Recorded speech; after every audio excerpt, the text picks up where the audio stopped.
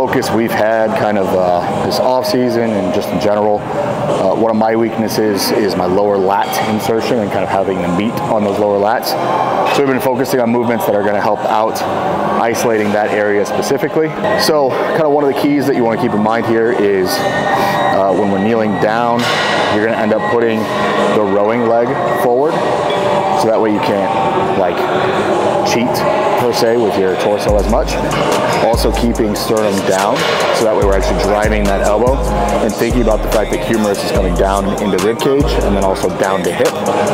And I'm not so worried about elbow coming back behind the body as I am about coming down and into body.